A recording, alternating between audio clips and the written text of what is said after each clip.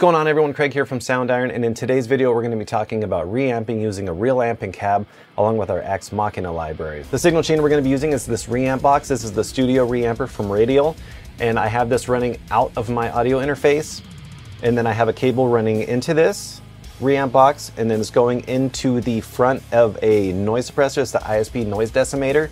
Great noise gate, especially if you're doing any high gain stuff and you're using it live. I've used this for years and it works great. And then it's going into a precision drive from Horizon Devices, awesome overdrive pedal. And then that's going into the Synergy amps, which is then running into the 212. All we have to do is click our track, go to the output. It was already set to a group, but we're going to change that. We're going to set this to the Radial reamp box. Now let's have a listen to this. So I'm going to solo this track.